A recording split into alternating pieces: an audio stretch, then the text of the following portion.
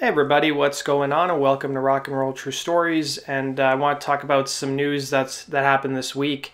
So Guns N' Roses former guitarist Gilby Clarke gave an interview to Ricky Rackman's Cat House Hollywood podcast. And of course, anytime Gilby does an interview, Guns N' Roses comes up. And he finally revealed how he got fired from the band. We knew he got fired back in 1994, but the circumstances were never clearly explained.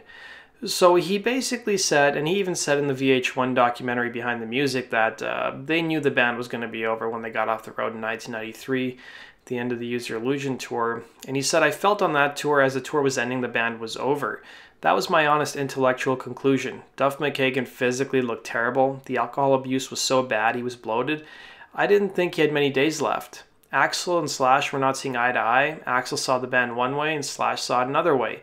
I didn't see them meeting. It's not like I was trying to be in the middle of whatever. It was fractured. Now at that point he also revealed that he got an offer to do a solo record, which was his album Pawn Shop Guitars. He went to the band, said, hey, I want to do a solo record, is that okay? They said, we're not doing anything, so go ahead and do it. So during that time he also played with Slash on his first Snake Pit record in 1995, It's 5 O'Clock Somewhere, and then he went out on tour, so Gilby was pretty much on the road for 4 or 5 years straight. Now, Gilby also realized during that time when he was working on a solo record or out promoting it that he was basically no longer in the band. And he revealed a story between him and Slash where Slash called him one day and said, let's meet at Casa Vega. And Slash goes, Axl doesn't want you in the band anymore. I don't know what it is. I honestly don't. Just go with it. I'm not saying this is permanent. I'm just saying this is where it is. He wants to work on some new music. He doesn't see as what we're doing as viable. And that's also the time that Slash decided to make his Snake Pit record. Axl didn't like Slash's stuff either, but he wasn't kicking Slash out of the band.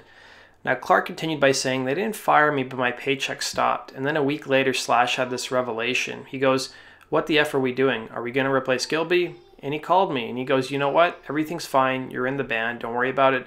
But my paychecks never came back, and that was it. So, like I said, I never was officially fired from the band, but just kind of ended. Also, remember, it's not like I was out of the band and then the band was doing anything. They weren't doing anything for a very long time. But he also emphasized that he wasn't bitter about this whole experience he went through. And he also revealed a couple of years ago that he was offered an invitation to join the band on stage as part of the Not in This Lifetime tour, but because his daughter's in a band and was playing a festival that weekend, he wasn't able to join Guns N' Roses for that particular show. Now, Clarke also remained open to any future possibilities, saying, I have nothing against it. It just didn't work out for me, he said. It was also during the same interview, he talked a bit about his relationship with original guitarist Izzy Stradlin, who he replaced in 1991. He said the following, I haven't talked to him recently. I know Matt Sorum talks to him every now and then, but I mean, I did talk to him even when I was in Guns N' Roses and we were still in contact. I'd run into him at places and we'd hang out and talk, but I knew Izzy before Guns, so we definitely had a good relationship. So that does it for today's video, guys. I want to let you know I'm not a fan of Ricky Rackman. I used to be because, you know, like a lot of people, I was a fan of Headbangers Ball. But on my Guns N' Roses channel, I interviewed a lot of people who are close to the band, including members, producers, and all those types of people. And we were supposed to interview Ricky Rackman. And he had this thing going where, you know, he was getting inundated with interview requests. And he said, okay, if you guys donate to this charity, I will come on your show, as long as you're within the first 10 people to do so. We were within the first 10 people to do so.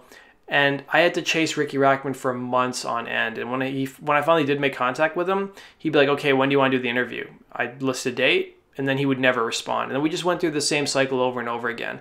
So to me, he's completely useless, and he's not good by his word. But I just wanted to vent that out, because I don't think I ever told my other channel subscribers that story. But that does it for today's news, guys. Thanks for watching. Be sure to like button and subscribe.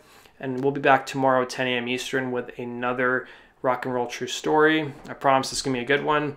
And hopefully you guys are having a good Christmas holiday and Happy New Year.